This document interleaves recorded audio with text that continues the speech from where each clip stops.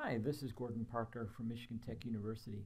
In this video, I'm going to go through an example illustrating how to linearize a nonlinear dynamic system about an equilibrium point.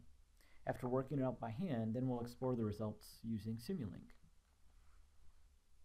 Well, let's write down the equations that you need in order to linearize a dynamic system. So here's our dynamic system. It's function f, vector function, and its arguments are x and u, the states and the input.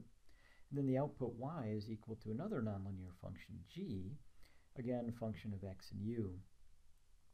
Now we're going to use this notion of an equilibrium point, so we'll need to define that. Okay, so an equilibrium point, and I'll be a little bit generous about this and say that it will be denoted as a combination of x0 and u0.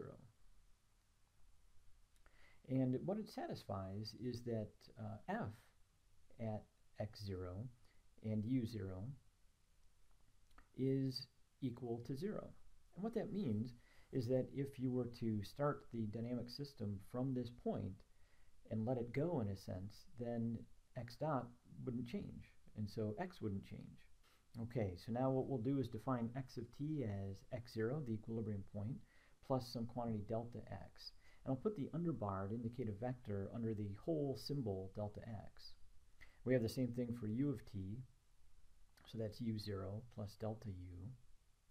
I'm being verbose about the dependency on time here. And we have the same thing for y. So y of t is equal to y0 plus delta y. Now just keep in mind that given an x0, u0 combination, this equilibrium point, that it really implies y0. Now once we're done with the linearization, this is what we want to end up with. Delta x dot is equal to a state matrix A times delta x. And delta x is a function of time, of course, and then we'll have the input matrix B, which comes out of the linearization process, times delta u. And then we have an output equation. Delta y is equal to c times delta x plus d times delta u.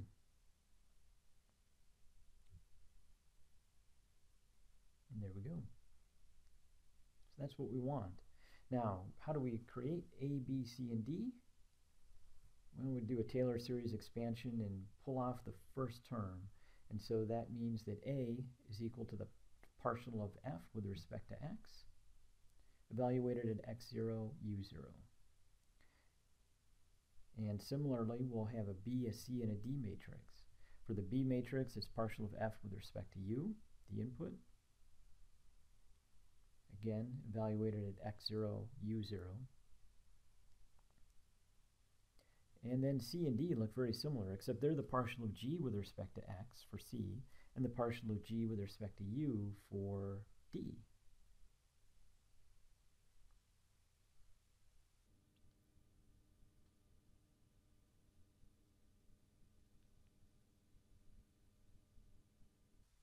Now let's do an example. So we'll have a second order differential equation, a nonlinear differential equation. And let's see, let's do y double dot plus 2y, so far it's linear, plus sine y equals u. So of course our nonlinear term is that sine y. And let's go ahead and define some states. x1 is y, and x2 is equal to y dot. Now we can continue on with our state space representation. So x1 dot is equal to y dot, and that's just x2. And x2 dot is equal to y double dot, and now we can substitute in the differential equation above. We get negative 2y minus sine y plus u. And then we can replace the y's with our states. So we have negative 2x1 minus sine x1 plus u. Great. Now we can just write down this function of x. So let's write it as x dot is equal to f, again a function of x and u. And that's equal to this vector quantity Let's see, we have in the lower element negative 2x1 minus sine x1 plus u. And up here we have an x2. And we should also write down the output expressions. That defines our g of x and u. So gxu is just equal to this little thing x1. Okay, so now we have to figure out our equilibrium point. So what do we do for x0 and u0? Well, we have to find a combination such that f is equal to 0. So let's go ahead and say that we want y at time equals 0 to be pi over 2 and y dot to be 0. So we can write that in our states as x0 is equal to pi over 2 in that element and 0. And so what this means then is that if we evaluate f at x0, u0, we will get the following expression. Let's see. We'll have negative pi minus sine pi over 2 plus u0. And up here we just have 0. And so this thing has to be equal to 0. So this gives us an equation that we can solve for u0 that will let us obtain that desired equilibrium point of x at time equals 0, and actually the point that we want to linearize about. So u0 is just pi plus 1. Well, now let's go ahead and calculate the a, b, c, and d matrices. So a is the partial of f with respect to x, and then we have to evaluate that expression at x0, u0. Let's see. So what we'll have when we make these substitutions are 0 up here, and down here we'll have a negative 2 minus cosine evaluated at pi over 2. And see, we'll have a 1 and a 0. And now if we go ahead and do these valuations, we get 0, negative 2, 1, and 0. There we go. There's a nice constant A matrix. There's our linearized A matrix. What a beautiful thing. Now let me hog out some space here, and we'll do our B, C, and D matrices. So B is the partial of f with respect to u,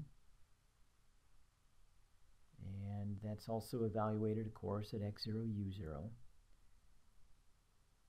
And that gets pretty simple. So let's see. We have a 0 and 1. And then C is the scalar, the partial of the scalar g with respect to x, the vector, evaluated at x0, u0.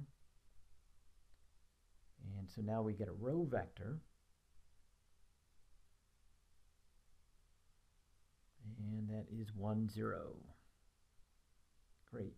Now we have the D matrix, and this is just the partial of the scalar g with respect to the scalar u, evaluated at x0, u0. And that's super simple, so that's just 0. Great, so now we have our A, B, C, and D matrices, and we can put this whole system together and take a look at it. Okay, so delta x dot is equal to, again, just rewriting the matrix from the previous page, 0, negative 2, 1, 0. That's times delta x. And we have our B matrix, 0 and a 1, times delta u. And then our output equation, delta y, is equal to c times delta x. And I'll just leave off the d. That's kind of boring. As a reminder, we can look at what our x, y, and u really are. So that's x0 plus delta x. And more specifically, we know what x0 is, of course. So here we get pi over 2 and 0 plus delta x. And then u is equal to u0 plus delta u. And let's see, so u0 was 1 plus pi.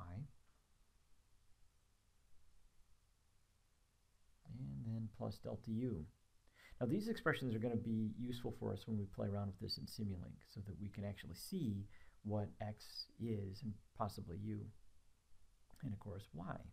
So y is y0 plus delta y, and y0, if we calculate that from x0 and u0, is just pi over 2 plus delta y.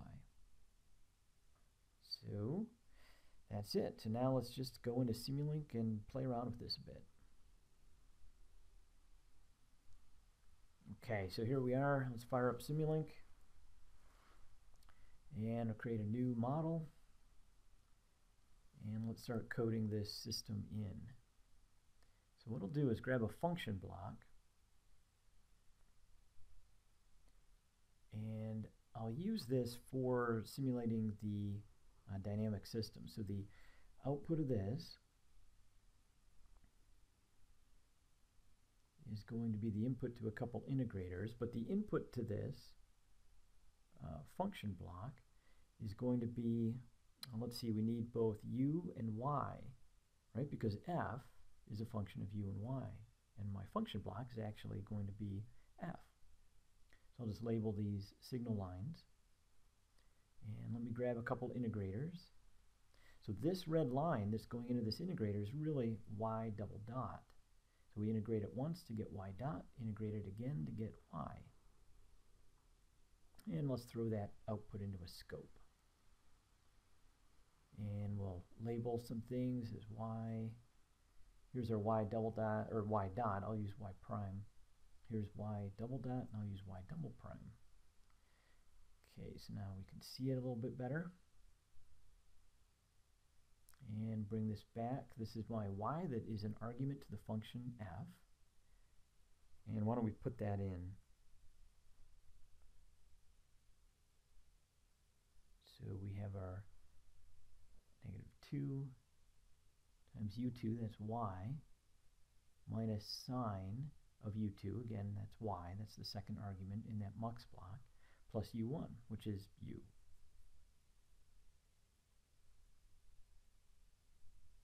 Now let's create the u0 quantity.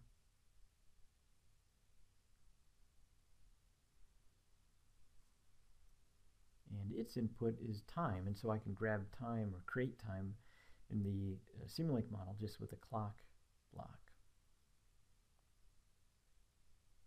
Make sure we label that properly, u0. And let's get this typed in.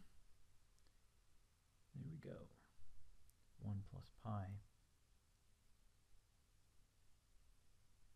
Now I have to set some initial conditions. The initial condition on y was pi over 2, so that's the output of this integrator. And we'll set up the integration method, use a second order method.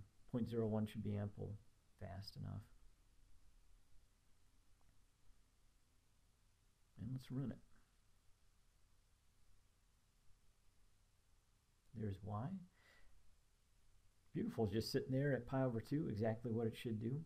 Basically, we're letting the system go, and it just sits there.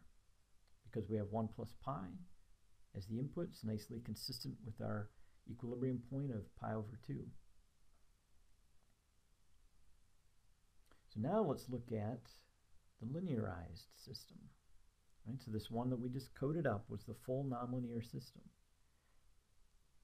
Here's our linearized system. There's our A and our B matrix, our C matrix, 1, 0, and just 0 there. And here's our initial conditions. We had our 0, 0, because our initial conditions, of course, for the delta system is 0, 0, the delta x system.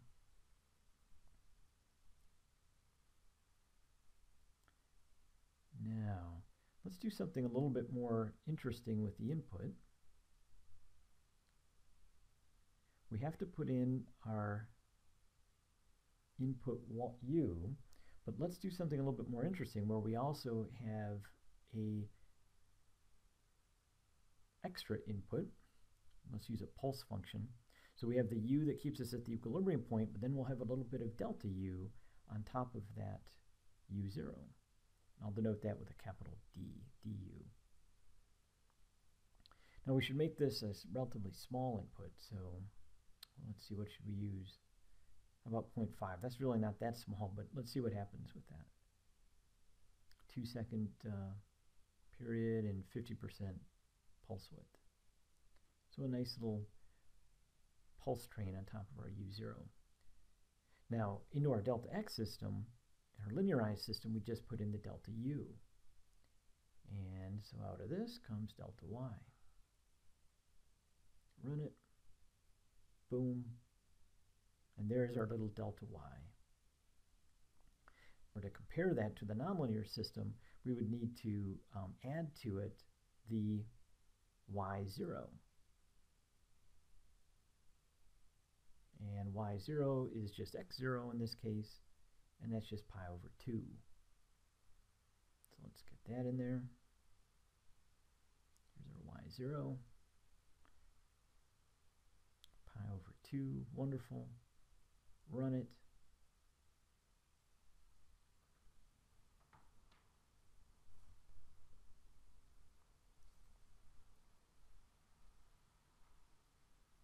I have to make sure it has a unique name. Now let's take a look at this, and there's our linearized version of y.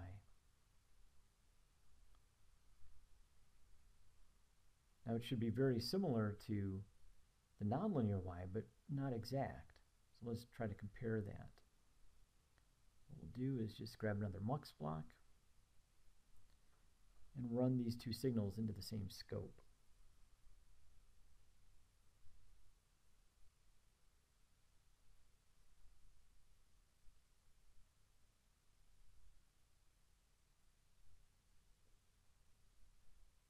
Clean it up a little bit.